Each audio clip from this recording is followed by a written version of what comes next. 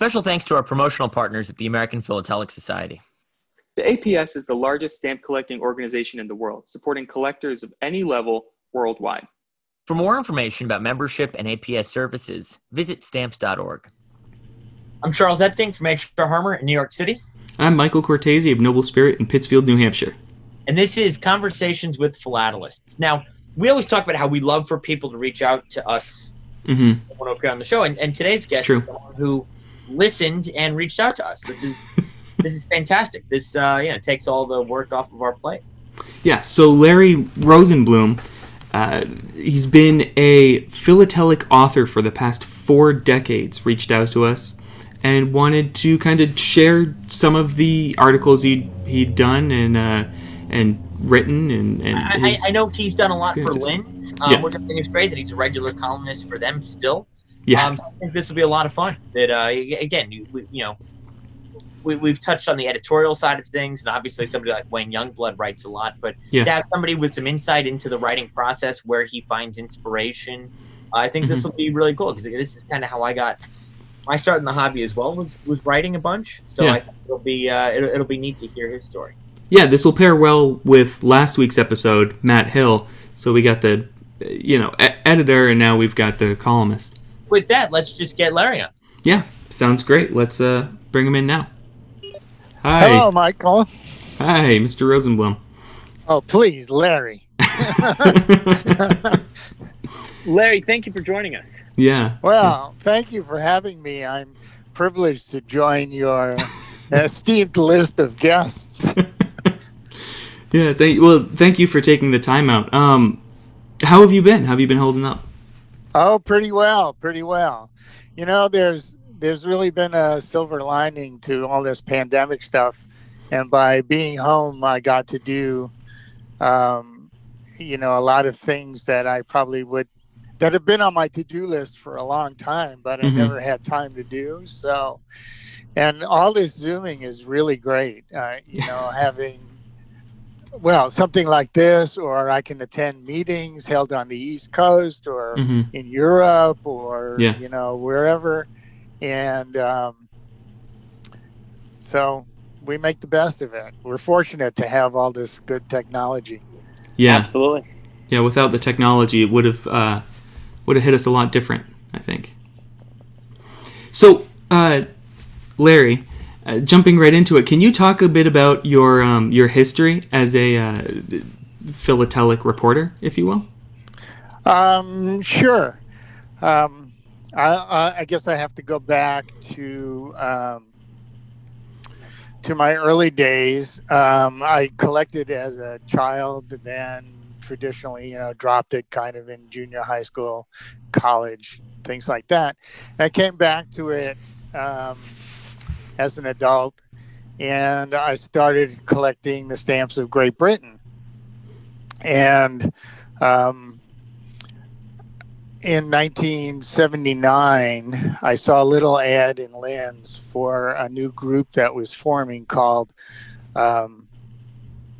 the Great Britain Correspondence Club. It was headed by a guy named Tom Current in Portland. So I joined that.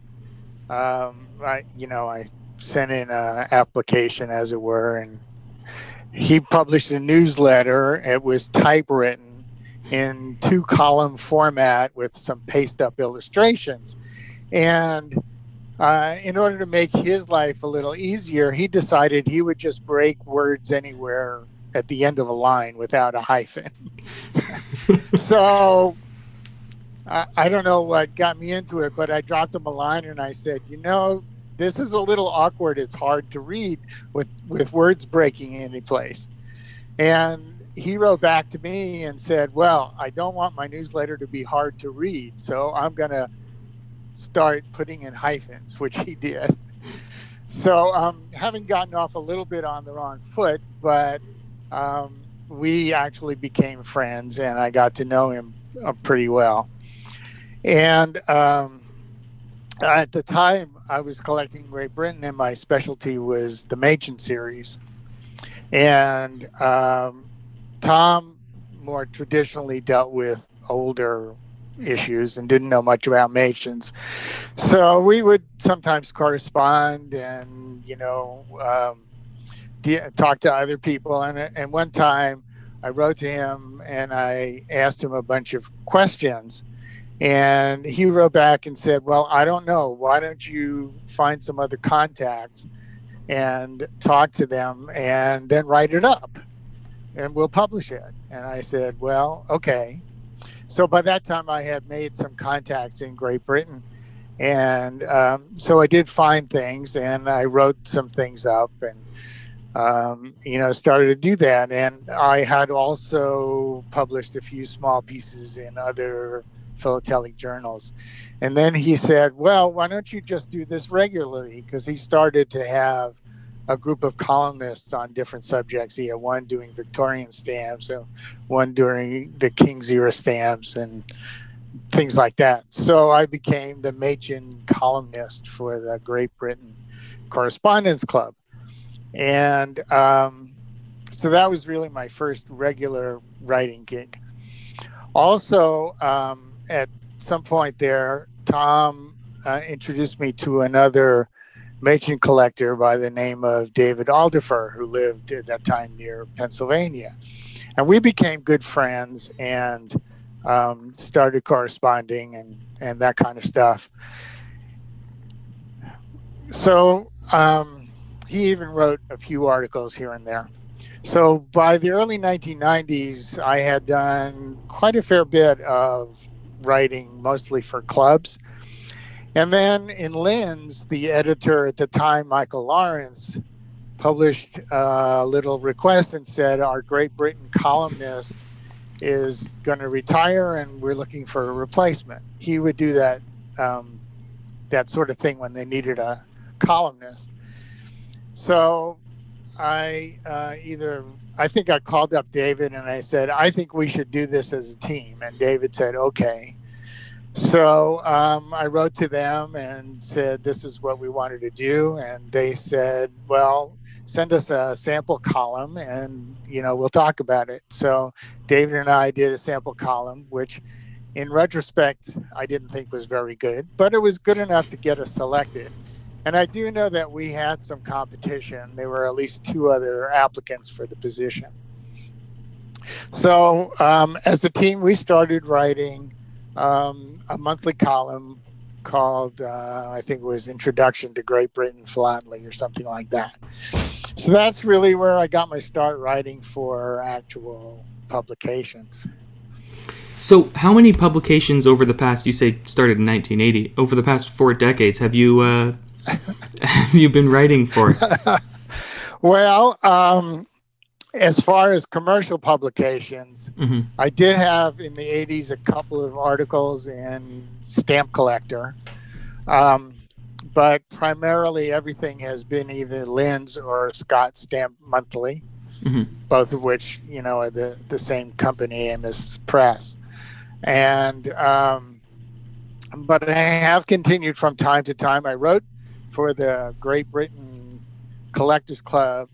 Well, it was the Correspondence Club, then it became Collectors Club, for almost 30 years, until about 2014. And unfortunately, a couple of years after that, the club folded. Hopefully not because I stopped writing for them. But so I wrote for them for a long time, and I wrote for a number of other club publications here and there when I had something to contribute. So probably about 10 different publications, maybe altogether. When you look at philatelic literature over the years, obviously in the 20s and 30s, there was this huge proliferation of stamp magazines, but even up through the 70s and 80s, there were different trade publications and different general interest publications. You mentioned Stamp Collector in particular. What do you think it is about Linz that has persisted? What do you think it is that makes that such a, that's sort of the last one standing? When you used to have Weekly Philatelic Gossip and Stamps and all these magazines. Linz is the, really the only game in town for a non-society publication in the U.S. What do you think makes that magazine so special?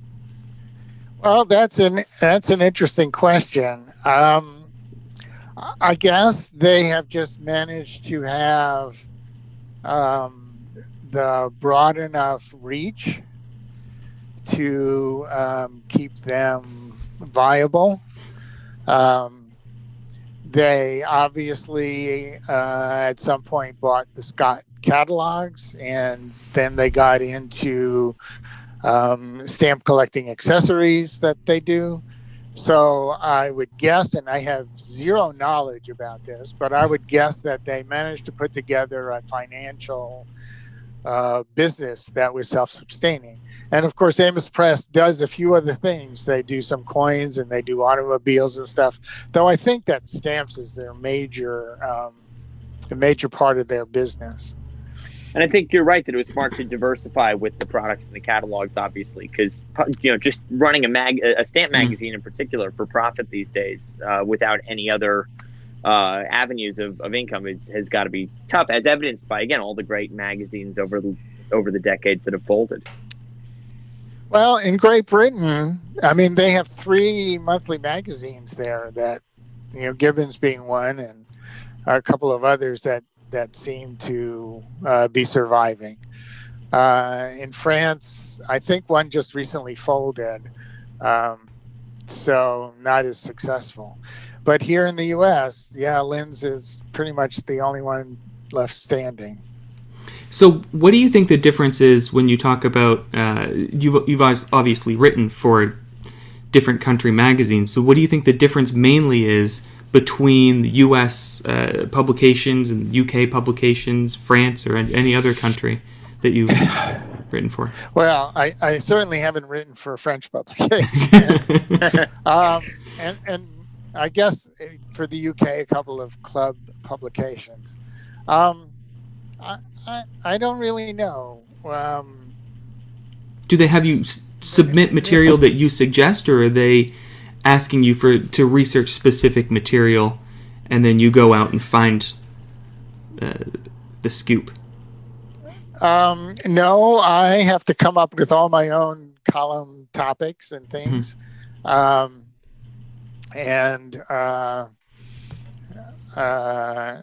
In fact, at one time I asked them that, and they said, "No, it's just completely up to you."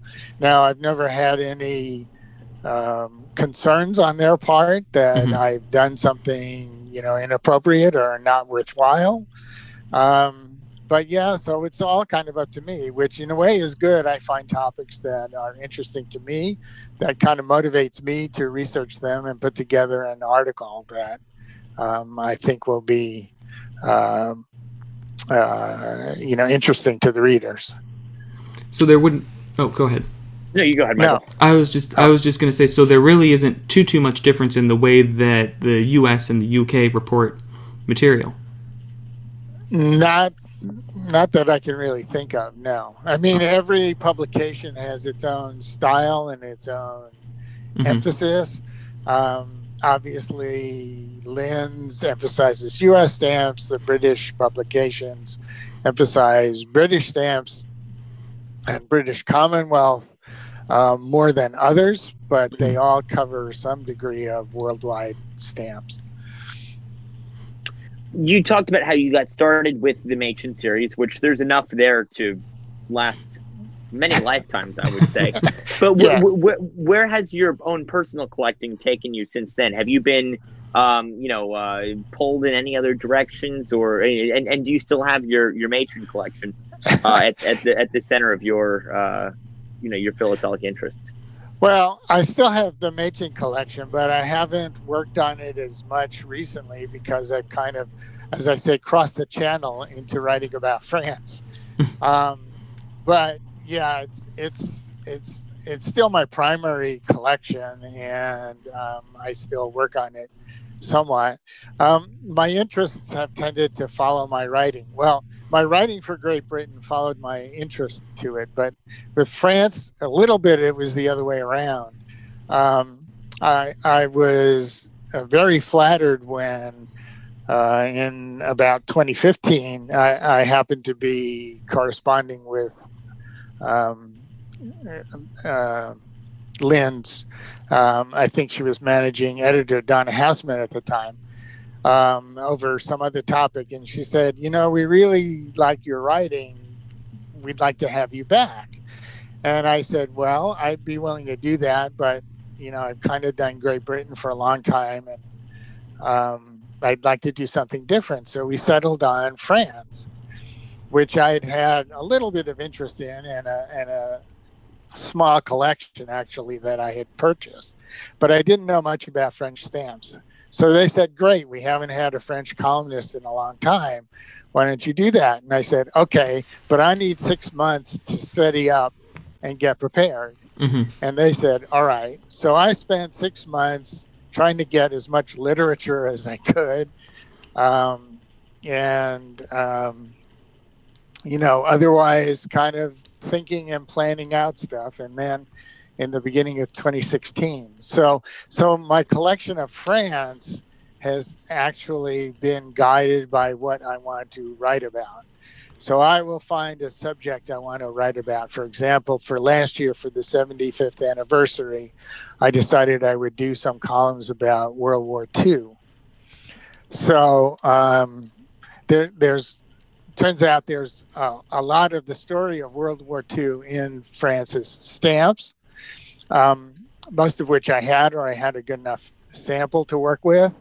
But when I do a column, I like to illustrate with more than stamps. I like to illustrate covers, maximum cards, ephemera. I like to show things that collectors may not have seen before.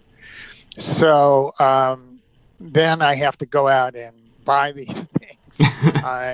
Usually on eBay and Del Camp and, wherever else I can find them. So then I amass a thing, and then I put together a little section of my collection that's World War II related things, some of which I use as illustrations, other of which I don't. And that forms part of my collection. And then I move on to another topic. So it sounds like it's become sort of a situation of the tail wagging the dog almost.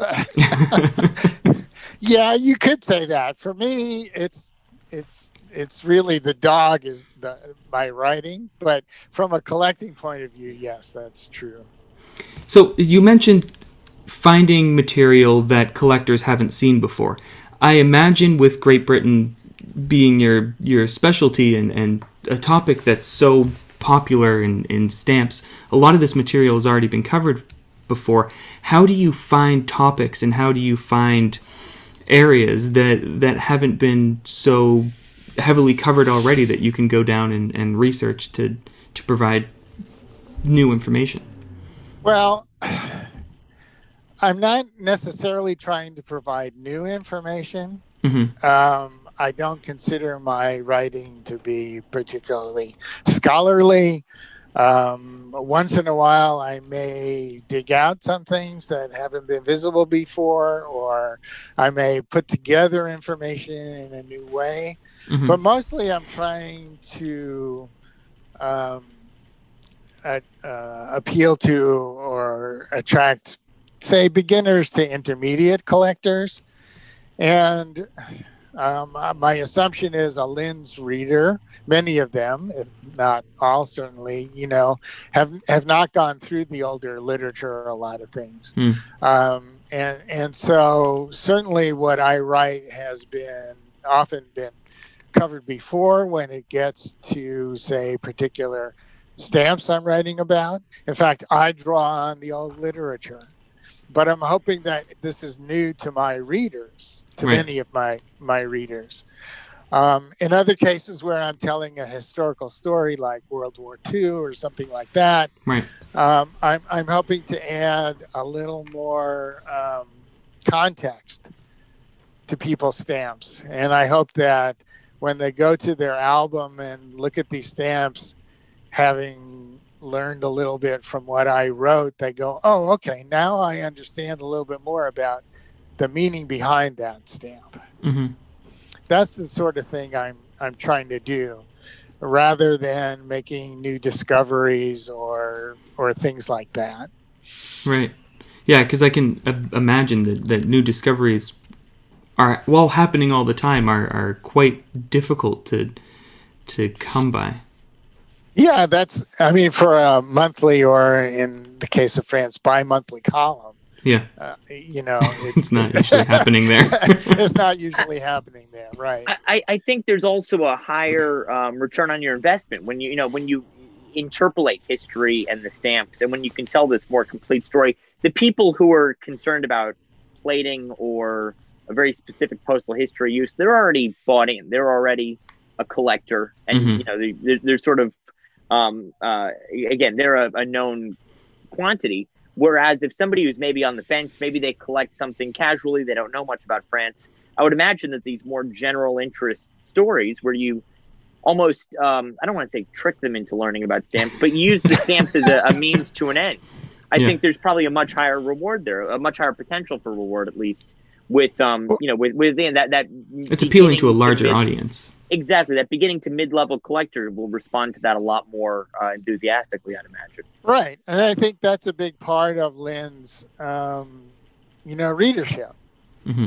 I don't know any details, but, it's a general purpose magazine. And so I hope to do that. I hope to get collectors maybe who say, hey, this is an interesting country. Maybe I'll start collecting that, or collecting part of it or something. Or maybe I'll add to my collection some things that I show, for example.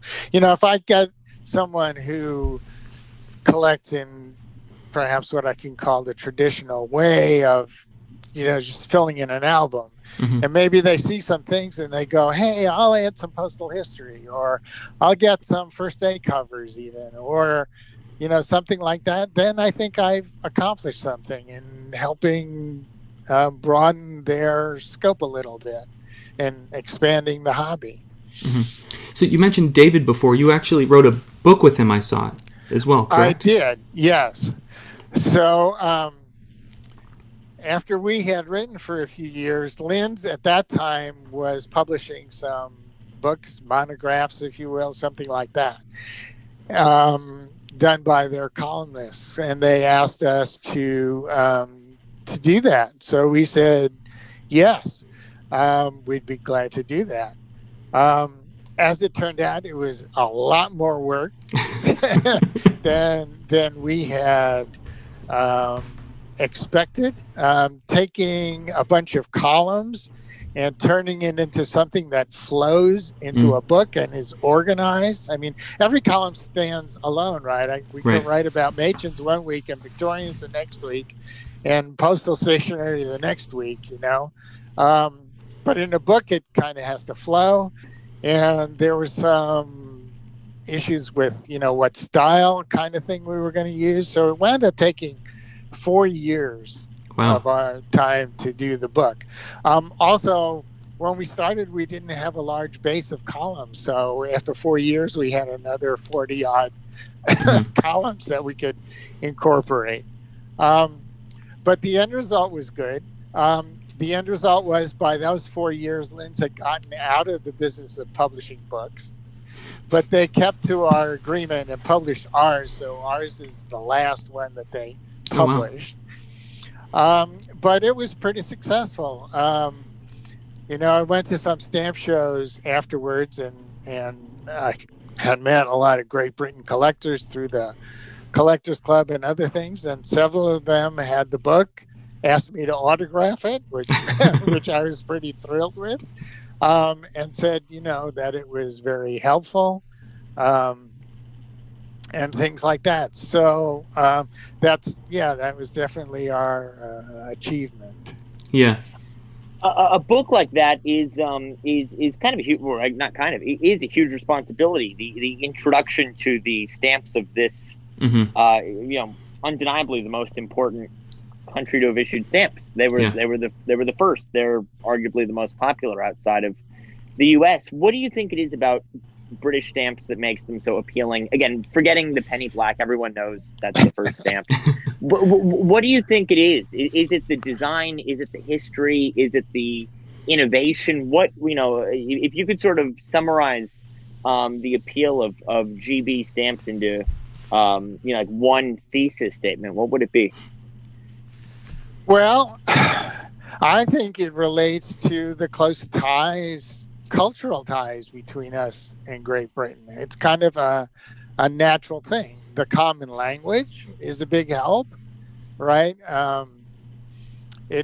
It's a lot easier to deal with British stamps and British literature if you go that into it because it's in English. You can read it, absolutely. Right. I mean, I know a little French, so that's helpful, but it's still a bit of a struggle for me to get when I have to deal with literature in French, things like that. So I think it's the cultural thing as much as the specific stamps, although there are, as you point out, a lot of interesting aspects to British stamps. So you're a member, not only a member, but you're an officer of 2 philatelic societies. Yes. Correct? And member to many more. Can you talk a little bit about those societies that you belong to? So, as you say, currently I'm an officer of in 2 clubs. One is the France and Colonies Philatelic Society, which obviously relates to my writing of France. There's actually 2 of these societies, one in the US and one in the UK, with exactly the same name, but they're different, totally different. So as soon as I started in dealing with France, I joined the US Society and ordered some back issues of the journal and things like that, and got to know a few of the other members. And then they had a vacancy on their board of directors. And since I had experience in a number of clubs, I thought, well, I can participate with that. So, I wrote to the president and said I'd be willing. And so I've been a director for about 3 years. And I think I can say that I've contributed my share to the organization and done some things, to help running the club. The other group that I'm involved with is totally different. It's a small, thematically oriented group called the Graphics Philately Association. And I actually got into this through some friends of mine many years ago, who invited me in.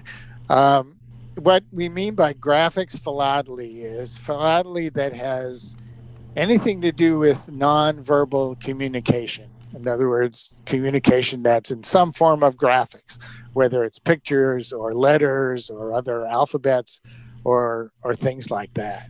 So the scope of the group is very broad. It deals with books and printings and alphabets and paper and ink and writing styles, calligraphy, all sorts of stuff. So the scope is very broad, but the group is pretty small, although it's been growing in recent years. We've put some effort into that. It's about 60 members now. Oh, wow. And it's a very enthusiastic group. And so I enjoy it. And over the years, if you're willing to do the work, so I'm now the president, the treasurer, and the secretary of the group. And where are both of those? Are those both located in California? Where are those? Well, I mean, location of a club, there's really no location. It's wherever the officers happen to be. So there's no real home base. There's no physical manifestation of those. Okay. But I would like to say for our listeners who might be interested in give the web addresses, if I may. Absolutely. Absolutely. And we'll put the links in the description of the episode as well, so that people can find them easily. Great. So the French Society is franceandcolonies.org. And the Graphics Philatelic Society is graphics-stamps.org. Mm-hmm. I think the Graphics Philatelic Society in particular is interesting because it shows, and it's one of the things Michael and I have tried to demonstrate with this podcast, is how many different directions you can go with stamps. A lot of people think it's just you have to get one of each and you stick them in an album in chronological order, and that's it. What's the point? And I think something like the Graphic Philatelic Society shows that there's so many different avenues you can take this that probably wouldn't even cross most collectors' minds. I think that really shows just how diverse and multifaceted Philately can be, sort of outside of this common misconception that it's just stick them in order. Yeah, our main purpose, our main problem is getting ourselves known, because there's a lot of people I speak to and they go, "Oh yeah, that's fascinating. I want to sign up." Often because they're just interested, or they've been involved in printing or in publicity, some form of nonverbal communication, and they find this an interesting topic. So that's one of the things I've tried to work on, is getting our name out there a little bit, but it's difficult. And when did you start collecting thematically that topic? Well, I kind of got into it, as I said, sideways. I had a collection of the stamps of the engraver Czesław Słania, the famous engraver, and there was a club dedicated to his works, which I was a member of, and there were a lot of members in common between that club and the Graphics Philately Association. So that's really how I got into it.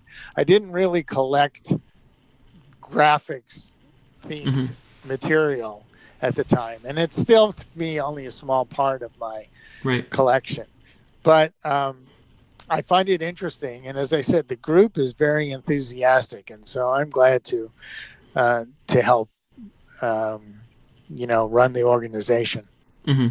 I feel like that's been a common theme, if you will, among a lot of our guests, is a lot of their collecting interests, they kind of came into sideways. It wasn't their original intention to collect this topic or this area, and then they just kind of discovered it almost by accident, and it became one of their largest passions. So I think the vast scope of the hobby, allowing people to still find things they're interested in at such advanced stages in their collecting interests, is incredible. I mean, you think you know everything, and then you turn a page on a book and you realize you had no idea that this other topic had such a vast range. So now you're doing your French column, and you've conquered Great Britain. Where do you want to go from here? Once you write a book like that and you write so many columns, I feel like you've probably said most of what there is. Is there another country that you have your sights set on? Is there a specific area within French philately you'd like to go? Is there anything you want to revisit in Great Britain? What are your goals moving forward in terms of your writing? Well, I confess I haven't thought a lot about it, but there's a lot more in France for me to deal with. If I can sidetrack a little bit. That's all Michael and I do is sidetrack. Good. So one of the thoughts that came to me after I did France for a number of years is, hey, French stamps are a lot more interesting than British stamps. Which, I'd done British stamps for like 30 years, and then to have this kind of revelation. But I thought about it more, and it's more nuanced than that. And what I came to, a couple of conclusions. First of all, there's kind of a chronological boundary. The British 19th century stamps are much more interesting than the French ones, right? They have the line engraved, they have the surface printed, all of the things they did to try to avoid forgery, their experimentation and changes and all that stuff. Whereas the French were just churning out typographed stamps. They were a little busy fighting wars from time to time and things like that, which Britain was lucky enough to avoid in any major way during that time. But flip over to the 20th century, and I think it reverses. Britain's conservatism with relationships to stamps is pretty well known. And whereas France, kind of developed on a more typical fashion, France had a long history of semi-postal stamps, although they don't do that very much anymore. They have some airmail stamps. They have pictorial pre-cancels. They have parcel post stamps. Great Britain has few or none of those kind of things. The fact that GB's first commemorative didn't come out until 1924, I think, is shocking compared to what so much of Europe was doing by that point. Yes, exactly. So, so there's still a lot more meat with regards to France that I haven't covered yet. But I do want to continue on and say, with regards to Britain, there are a couple of things. First of all, the Machen series, as we talked about, is kind of unparalleled. A lot of collectors are interested in that, to some degree of depth. The other thing is Britain has a number of really classic stamps. The 1 pound 1929 stamp picturing St. George killing the dragon is just an outstanding stamp. The Seahorse definitives starting in 1913 with Britannia riding into the waves, challenging the Germans for the domination of the seas. Things like that. And if you look at France and go, what are France's outstanding stamps, I can't pick one. So Britain has had a number of highs, if you will, but overall it's been France. So to get back to your question, as I said, number one, I think there's a lot more of France. Number two, the whole area of what's lumped together and called French colonies is a big one. And I'm just sort of getting my feet wet in that. It's amazingly complex, especially you go back to the late 19th and early 20th century, and they had colonies and offices abroad, and things changed every couple of years and things like that. And the fact that they issued the same stamps for all of the colonies initially is interesting. That's, you had these general issues that were just for use in the colonies. I think that's a curious distinction as well that sets that apart from obviously the Commonwealth and other colonial issues. Right. So I've been trying to find a way to get my hands around that and write something about it, but I haven't been successful. So I guess looking forward, I would branch into that a little bit. I don't know whether that would be another series of columns. Maybe if I get really adventurous, it might be, or I might just lump it in with my regular columns. I haven't decided yet, but that's a kind of a forward-looking area that I'm doing. Mm-hmm. And of course, we always encourage people to join organizations, but can you talk a little bit about how the organizations that you joined helped your learning French stamps? Absolutely. Well, the publication, the journals, obviously are a reference. And since I joined, they have now put all their back issues on their website in PDF format. The last 5 years, the most recent 5 years are only available to members, but the older ones are all there. But more importantly are the contacts and the friends that I've made and the people who are willing to help out. Mm-hmm. And it's the same thing with regards to Great Britain when I was writing about that. That's the most important thing, because I have people that I can go to and ask questions about. I try not to overdo that, but if there are things that I don't know about or don't know where to look, I do have some people that I can ask and who are very willing to help me out. Ironically, I had two people that I met during my Great Britain days who helped me write columns about France because they had interests that extended into that as well. So the social part of it, the clubs and the stamp shows and all that, has always been an important part of Philately to me. And obviously joining a club with members who are interested in the same things is a big help. Mm-hmm. And then my last question, Michael, I'm not sure if you have any others, but for me, this is kind of a maybe a strange one. I was somebody who I think I'm guilty of a philatelic faux pas that a lot of people are guilty of, in that I initially didn't have very much respect for the Mädchens because they're everywhere, they're ubiquitous. We get people who consign bags of them to us. But I was in Stockholm 2 years before the big show. There was a summit where people were giving talks, and Larry Haber gave a talk on the halfpenny Mädchen.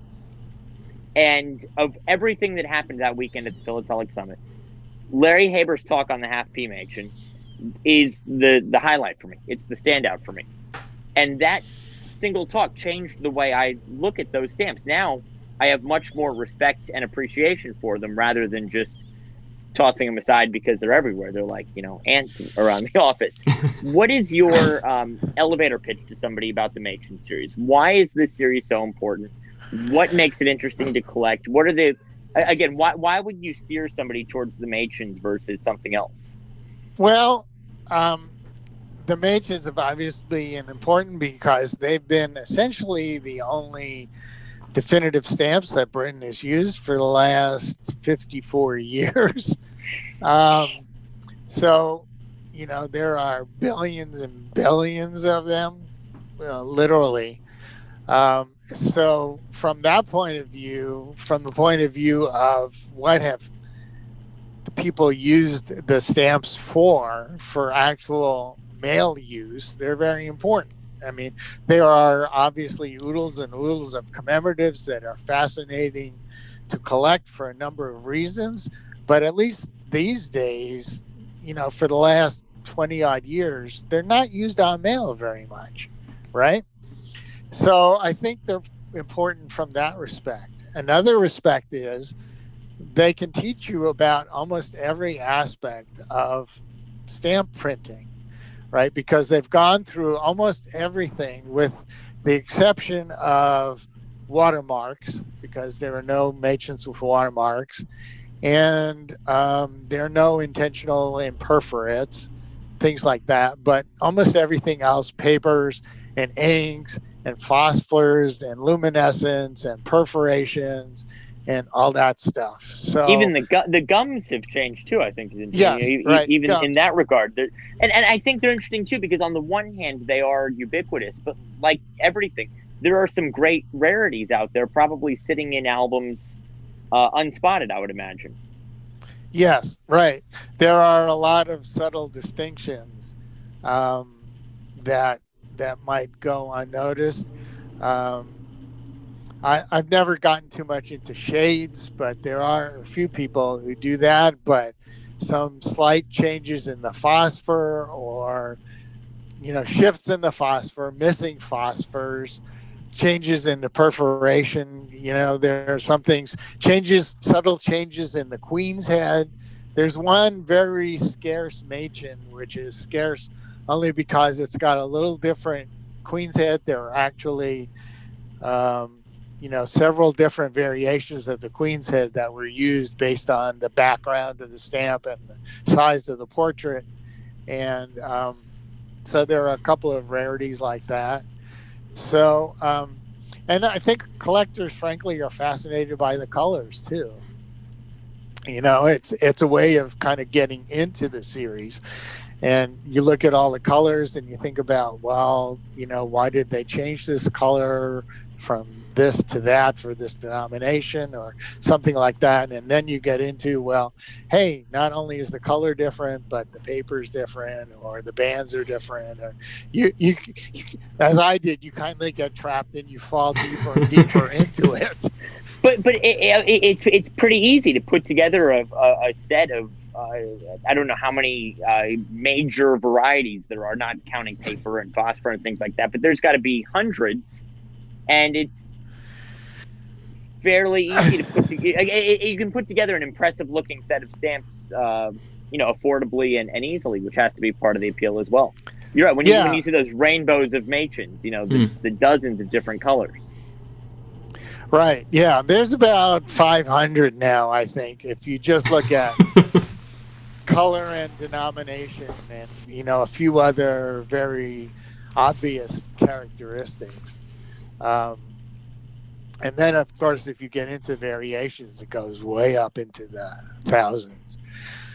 So it's a very fascinating and a very popular topic. So to the extent that I might have helped some people, gain an understanding. A lot of the columns we did with Lynn's were about Machins, which was partly because that was our interest and partly because it's such a rich subject, so people probably wanted to hear about it. Yeah. I remember I was just looking through some old stuff.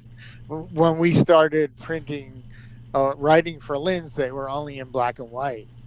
And a few years later, they started having a few pages in color. And I wanted to write about Machin colors. But we would have to negotiate with them a little bit, say, okay, can we get some colored pages in such and such an issue so I can write about colors? And they would say yes or no or whatever, So funny how quickly times change. It did. Yeah, right. Yeah. Well, Larry, thank you so much for joining us today, taking time out to talk to us about 4 decades of writing philatelic articles. Thank you for that. For people who don't know, what was the name of your book again? We'll put a link in the description, but the name of the book? The book was Introduction to Great Britain Philately, but it's no longer on sale. Oh, it's no. out of Okay. print. But in part because, Lynn's got out of the business. So they did one printing of, I think it was 500 copies. I'm not sure. And that was it. So I'll find someone selling one book, and I'll put a link to that. Well, yeah, you can find it occasionally on the used book market. So, yes. I'll find it. Well, thank you so much for talking to us. This has been really interesting. It's been a lot of fun. Yeah. Well, good. I thank you very much for the opportunity, and a pleasure to meet both of you. Yeah, you as Same well. to you. See you at a show, hopefully. I was going to say, hopefully we'll be able to thank you in person someday, too. Okay, good. Great. Thank you so much.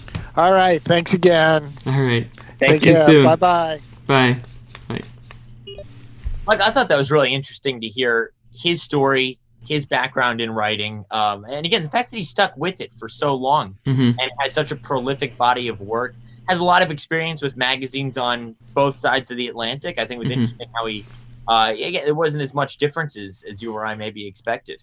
Yeah, most certainly, and the freedom that they get to write the articles, it's not like traditional newspapers. The editor says, hey, go get this scoop, hey, go figure out what's happening over here. Go wait outside the courthouse or whatever, yeah. Yeah, exactly. They're really given the freedom to investigate, if you will, in the topics that they like best and they want to share and they think people will be interested in. They research them and they prepare them. The fact that he spent 6 months researching French stamps before he even felt comfortable submitting an article about French stamps talks to the professionalism of the people writing these articles for philatelic newspapers. Sounds like something you almost want to do someday. Maybe you'll have an opportunity to write with a blank slate someday.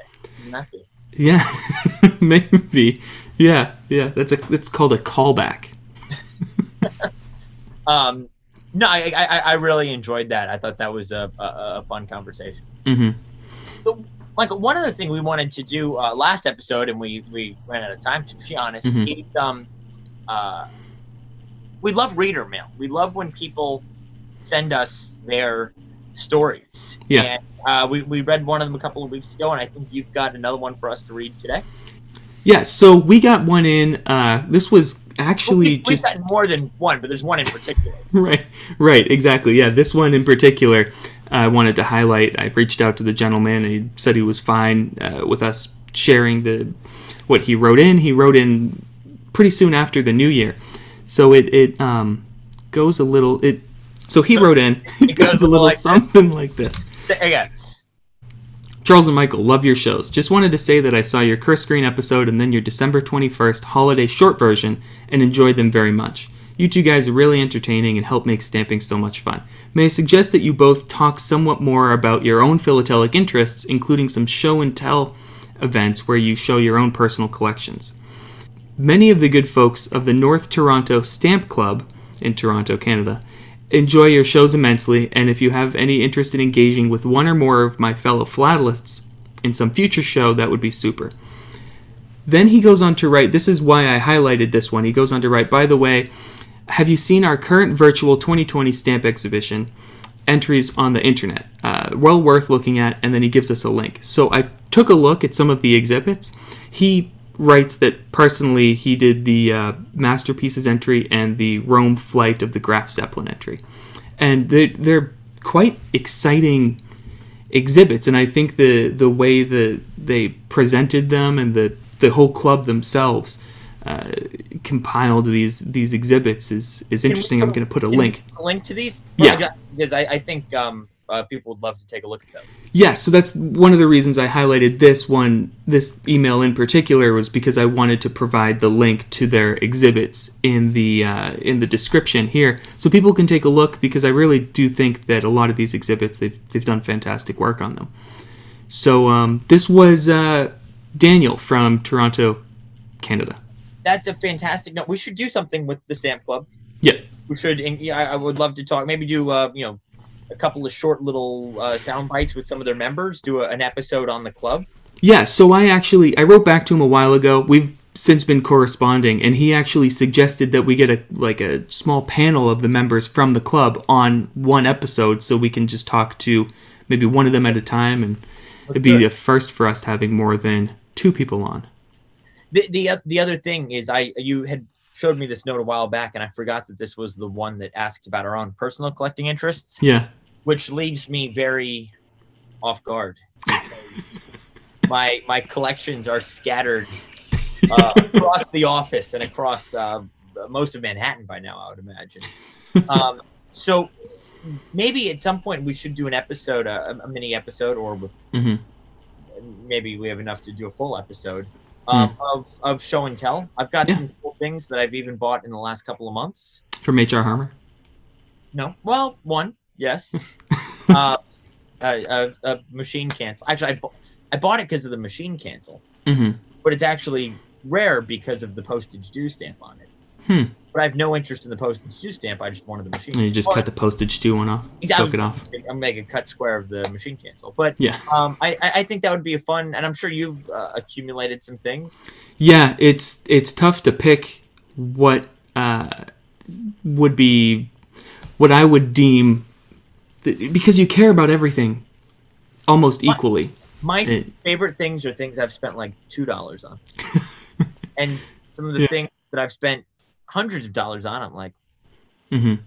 Well, it's weird how the hobby works in that way, that sometimes the things that are $2 can almost, and with a grain of salt, almost be just as rare as the things worth hundreds or thousands of dollars, but they don't necessarily have the amount of people it shows you that collecting it's not rarity that determines the market. There's plenty of things I have that are unique that I could not get $1 for.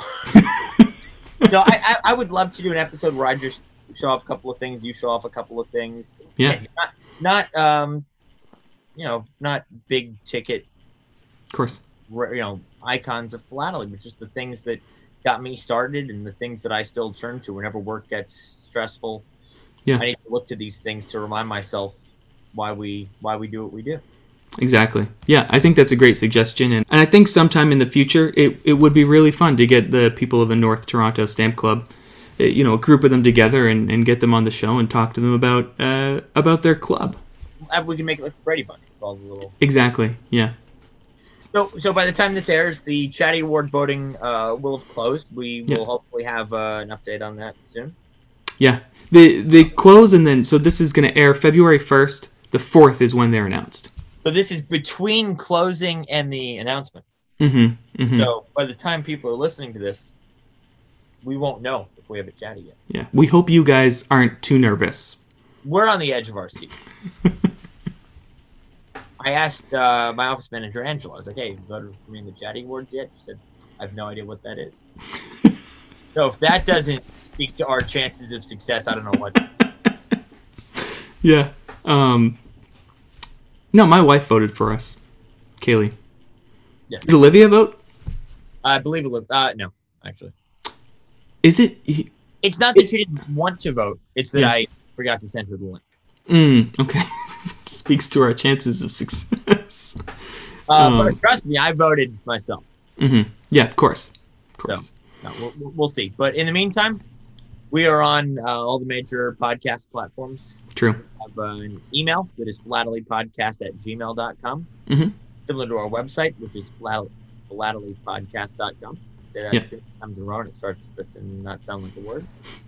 And yeah, send us your emails if you have somebody you think we should talk to. If you're somebody you think we should talk to. True. Yeah, we get a lot of suggestions for people we should talk to, and a lot of the suggestions that we get, we actually do reach out to these people and attempt to talk to them. As opposed to just ignoring the emails. We don't, I try my best not to ignore. But we actually read, as if we're like too busy to respond to email. Write to us, please. Yeah. I always get excited when we get something new. So that's a big deal to us. The best ones are when the best ones that we get are when we're recording the show, and then in between takes, I check my phone and I see that we've received an email about the show that we're recording. I like those ones. Really? I don't get the emails on my phone. I don't get the emails on the computer either, to be honest. Giving you the password multiple times. You screenshot them and send them to me, which allows me to live vicariously through you. Yeah. Awesome, man. Well, this was fun. It was a great chat with Larry. Love hearing from our listener up north. Mm-hmm. And let's do it again real soon. Yeah. I'll talk to you next time.